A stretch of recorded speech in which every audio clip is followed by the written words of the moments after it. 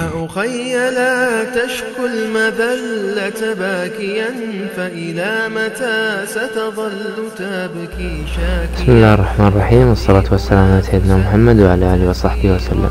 معكم أخوكم عبد الله في شرح برنامج سوني فيغاس برو 8. عندنا اليوم الدرس السادس عشر اللي هو عن الكتابة.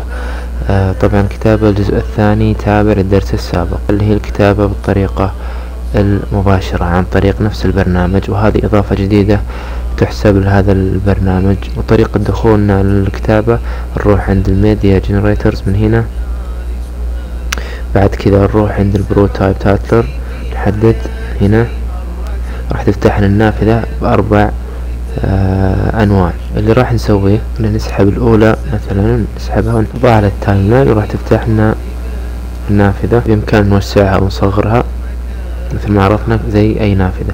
طيب عندنا هنا إذا حبينا نغير لون الخلفية اللي هو اللون الأسود من القائمة هذه، طريقة الكتابة كالتالي: نروح على الشاشة، دبل كليك، راح تطلع الكلمة الافتراضية اللي هي سمبل تكست، نحدد عليها ونكتب الكلمة اللي احنا حابين بالعربي مباشرة.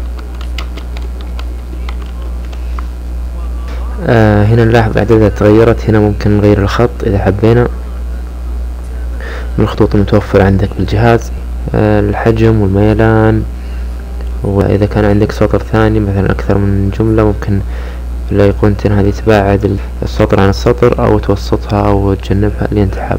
عندك ستايل هنا اللي هي لون الخط والخلفية، إذا حبيت تحط حد على الكلمة. وهنا إضافات ثانية. الطريقة الأخرى انك تروح لقائمة كولكشنز هنا،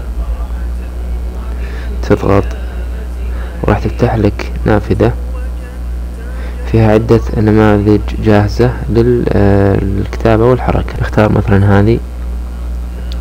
هنا راح يكون العرض تبع الحركة، حدد التايم لاين، اسقطها على طول وراح تفتح نافذة الاعدادات مع الحركة.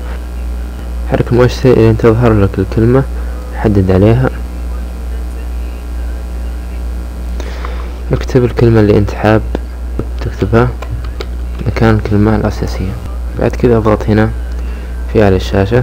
إذا حبيت تغير موقعها، إذا حبيت تغير مركز الكلمة بإمكانك تتحكم فيها. الدائرة في الوسط هذه تبع مركز الكلمة. إذا حبيت تسوي دوران أو على أساس الحركة، من هنا راح تكون هنا إعدادات الحركة، دخولها وخروجها وثباتها، بإمكانك تعدل فيها بالمؤشر، تمشيها وتشوف العرض اللي انت سويته لو عاجبك أو يحتاج تعديل.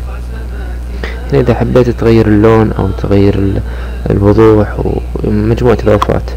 عندك هنا إذا حبيت تباعد بين الأسطر، وإذا حبيت مجموعة إضافات جديدة ممكن أن تجربها وتتعرف عليها. هذا بالنسبة لدرس اليوم اللي هي الكتابة الجزء الثاني مباشرة باللغة العربية عن طريق البرنامج. السلام عليكم ورحمة الله وبركاته.